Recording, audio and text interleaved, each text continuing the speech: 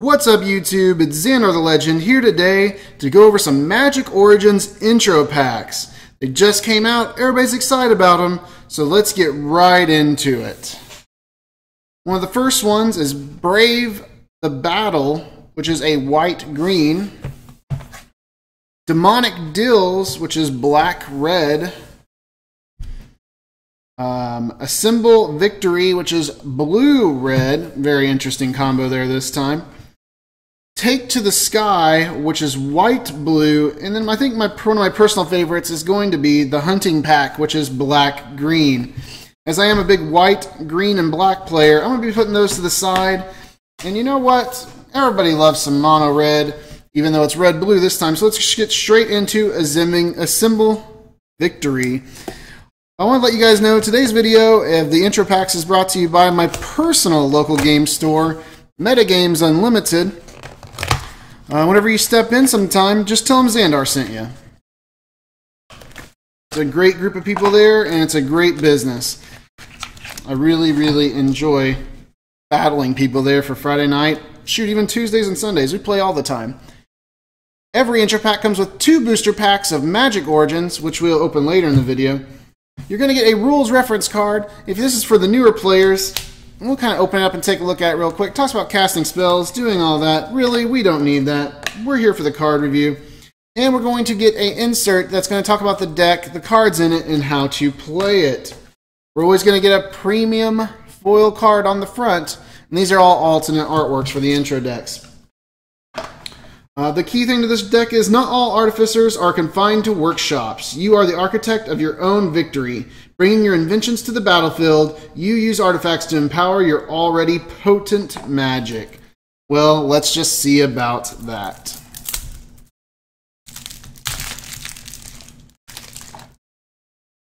I really do always love the alternate artwork cards. They're really neat to collect, to get a full play set of them, as I'm dropping them everywhere today. Very slick for some reason. This is Pia and Karen Nellar, 2 uncolored and double red for a 2/2 legendary creature. When it enters the battlefield, put 2 1/1 colorless Thopter artifact creature tokens with flying onto the battlefield. You can always pay 2 uncolored and a red and sacrifice them to do 2 damage to target creature or player. Not too bad, but Majoring Responder is a 7 uncolored, 7/7. It doesn't untap during your untap step unless you pay the 7 uncolored. Not too big on that one for a rare, but Bonded Constructs, pretty good card. Can't attack alone, but we're going to see a couple of these in the set. Bellows Lizard's not too bad. 1 red and a 1/1. You can pump it as well. Rune Silver, I mean, everybody's familiar with this now. It's just another reprint. Pretty good card. Obviously, it's going to work well in an artifact deck. Subterranean Scout's a 1 uncolored red, 2/1. When it enters the battlefield, target creature with power 2 or less can't be blocked this turn. We're going to have a lot of small creatures, so it's going to be pretty helpful for this deck. Maritime Guard, this is something I feel like you could switch out with something else. 2 mana for a 1/3, it's alright. Chief of the Foundry, what an amazing card for an artifact deck. I think this is going to make artifacts really a thing for Standard. It could really happen. For 3 uncolored, we're getting a 2/3, and other artifact creatures you control get +1/+1. And obviously, we're going to see several of those in this. The Ram Roller is a 3 uncolored, 2/3. It attacks each turn if abled, and if you have another artifact, it gets +2/+0. Actually ends up working out pretty good. This is a Jirfer Artifact Crafter, 2 uncolored and a red for a 2/1. When he enters the battlefield, put a 1/1 colorless Thopter artifact token with flying onto the battlefield. What are we seeing here? It might be a Thopter theme. I wonder if they're going to give us a bunch of Thopters at the back of this deck. That'd be kind of nice. Thopter Engineer, 2 uncolored and a red for a 1/3. When it enters the battlefield, guess what? You get a Thopter. That's right, Thopters for days. Guardian Automation, pretty good. 4 uncolored for a 3/3. When it dies, you gain 3 life. It's not too bad. And of course, you get a couple of those. They're not as good, but Aspiring Aeronaut, 3 and a 1, has flying, and when it enters the battlefield, I bet you can guess it. Thopters for days, I'm telling you. Ooh, Separatist Void Mage. This is one of my favorite cards, especially after the pre-release. 3 uncolored and a blue for a 2/2. But when he enters the battlefield, you return target creature to its owner's hand. It's awesome. I'd probably put a couple more of him in there. I really like that card. He's not super strong, but keeping board control lockdowns, very nice. Whirler Rogue's 2 uncolored and a double blue for a 2/2. Hey, guess what? When it enters the battlefield, 2 more Thopters. Onto the battlefield. You can tap 2 untapped artifacts you control, and target creature can't be blocked this turn. Now, see, that's pretty nice. That's going to help us out with, because we're going to have a bajillion Thopters on the board. Reclusive Artificer is 2 uncolored and a blue-red for a 2/3 haste. When he enters the battlefield, or sorry, when she enters the battlefield, you may have it deal damage to target creature equal to the number of artifacts you control. Very solid card. You're going to see several of those. Honestly, this could almost be a 4-of in this deck. Volcanic Rambler is 5 uncolored and a red for a 6/4. You can also pay 2 uncolored and a red, and he deals 1 damage to target player. Small Bomb, Evolving Wilds, everybody's seen that. We're going to get into the mountains now before we go back to the spells and all of that. And we're going to have some islands. Pretty good new artwork on the lands. I'm impressed. Not that I've really seen bad lands. One of my favorite cards from the pre-release is Prism Ring.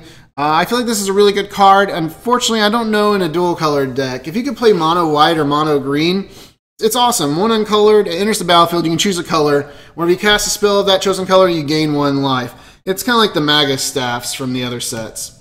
Alchemist Vials, 2 uncolored. When it enters the battlefield, you can draw a card. You can also pay 1 uncolored and tap it, and target creature can't attack or block this turn.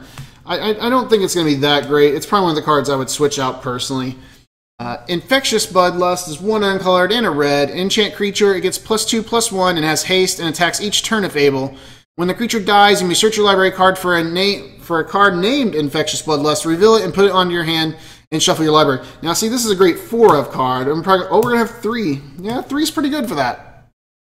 Disperse is 1 uncolored and a blue. It's instant. Return target non-land permanent to its owner's hand. Hello. Awesome card. I'd like 2 or 3 of those. I love some control. Juniper Aether Grid is 2 uncolored and a red enchantment. Tap 2 untapped artifacts you control, and it deals 1 damage to target creature or player. It doesn't sound too great, but if you can't get your damage through, it could probably help you eliminate something off the board. Artificer's Epiphany actually is pretty good. I'd play at least 1 of these in the pre-release deck. 2 uncolored and a blue. Instant ability of drawing 2 cards. If you control no artifacts, discard a card. We're going to get a couple of those because they're okay. Meteorite, it's kind of blah. 5 uncolored, it's an artifact. When it enters the battlefield, deal 2 damage to target creature or player. You can tap it and add 1 mana of any color to your pool. It's not too bad, it's just, it's too late. 5 mana is really too late in the game, I feel like. So, the rares for that was the Mage Ring Responder and then the alternate art Pia and Kara Nalar, that is Chandra's parents. Alright, now the part you guys have been waiting for. Patiently waiting is 2 packs of Magic Origins. Before I go into these packs, I always like to let you guys know, hit that subscribe, like button, leave me a comment down below. I love talking about this. I love talking about if the intro decks are good for you or not. Yeah, I mean, these are going to be in stores here soon, so I want everybody to be prepared, know what they're going to get, and kind of see the amazing things you can pull out of packs. I've had really great luck with the packs in these, so let's see if we can continue that luck today. And I just enjoy talking to you guys all on the old social communication there. Active Treason, Mighty Leap, Macabre Waltz, another Volcanic Rambler, another Artificer's Epiphany. Man, we're going to be able to complete our play set of cards. Timber, Pack Wolf, Stratus Walk, which is really good, I feel like. Stalwart Avian, another really good card. Another Guardian Automation. Leaf Builder, Totem Guide, Hearth Beast. This is our first uncommon. Eye Blight Massacre. We're not really playing elves. We're not black. Ain't gonna help us. Speaking of elves, Shaman of the Pack. This is actually one of the better rares, or uncommons, I feel like. 1 uncolored and a black and a green for a 3/2 Elf Shaman. When it enters the battlefield, target opponent loses life equal to the number of elves you control. I'm pretty sure we're going to see a lot of this in the Hunt intro deck. And our rare or mythic for this pack is going to be Ember Maw Hellion. 3 uncolored, double red for 4/5 with Trample. If another red source you control would deal damage to a permanent or player, it deals that much damage +1 to that permanent or player instead. He's alright. We might be able to make room for him in our deck just because the intro decks are a little weak. Not too bad of a card. And a Plains and Token. Last pack. We'll see what we can make happen here. Always remember, Planeswalkers, you can't play Magic at Walmart or Target, so try to spend your money at your local game store. Or if you're in Springfield, Missouri, I will catch you at Metagames. I say catch you. I'll really try to play you and beat you. Even though there's some really good play. I mean, man, if you're looking for the competitive scenes, my card shop is the card shop because, whoo, there's some good people there. Act of Treason, Celestial Flare, Thornbow Archer, Volcanic Rambler, Might of the Masses, Water Courser, Deep Sea Terror. Kind of a cool looking card if you just take your time. It's like a eel, well, dinosaur thing. I don't know. You can't attack unless there are 7 or more cards in your graveyard, but he's 6 for a 6/6. Leaf Gilder, Guardians of Militus. He's an artifact creature, so I mean, he's 0/6 for 3. If you got some of your +1s out there, that might not be too bad. Fiery Impulse. And now getting into our uncommons for this last pack is Brawler's Plate, Sylvan Messenger, Revenant, and our last rare or mythic is going to be Animus Awakening. X and a green sorcery. Reveal the top X cards of your library. Put all land cards from among them onto the battlefield, tapped, and the rest onto the bottom of your library in any random order. It also has Spell Mastery. If there are 2 or more instant or sorcery cards in your graveyard, untap those lands. I think it's got potential. If you built the deck around it, it'd probably work, but a swamp and a double face. It doesn't seem like you get tokens very often. I will say that from opening up some Magic Origins. The tokens, which I mean, it's pretty much Thopters and a couple other things for like Nissa's elemental stuff. You don't get them too much. You either get this or you get one of the checklist cards. But as always, guys, thanks for watching. Click subscribe and leave me a comment down below. Oh, have a great day. Yeah, why not?